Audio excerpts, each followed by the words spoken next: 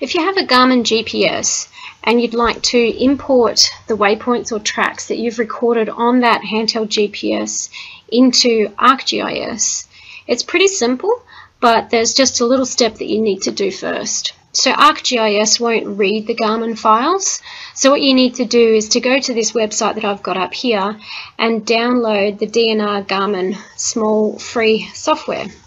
So once you've done that, you can open it up, and the next couple of stages are really easy. So it already recognizes that I've got my GPS plugged in, so this is plugged in via the USB cable.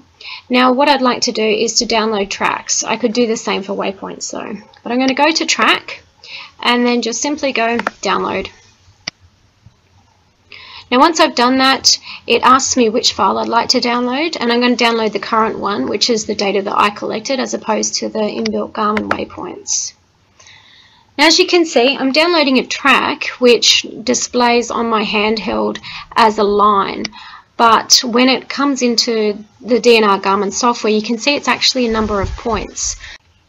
And this is because I've set the track to record on an interval basis, either based on time delay or on distance. So I might have recorded every 10 meters or every 10 seconds, for example.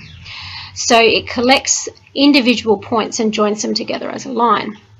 Now when I export these data, I need to think carefully about if I want to retain any of that information that it's collected as points. So if you scroll over, you can see that for each of the points along the line, it's collected altitude, for example. And that might actually be really important for my line feature. Now if that is important, or if any of this information in the attributes you want to keep, then it's important to export your data as a point file as opposed to a line. You can always go into Arc and then create a line out of the point file later, but once it's in a line out of DNR Garmin, you can't retrieve that information back from the individual points.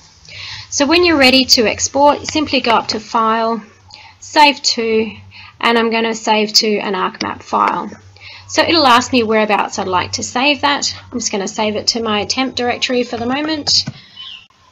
Now here's the point where it asks me what type of file I'd like to export it as.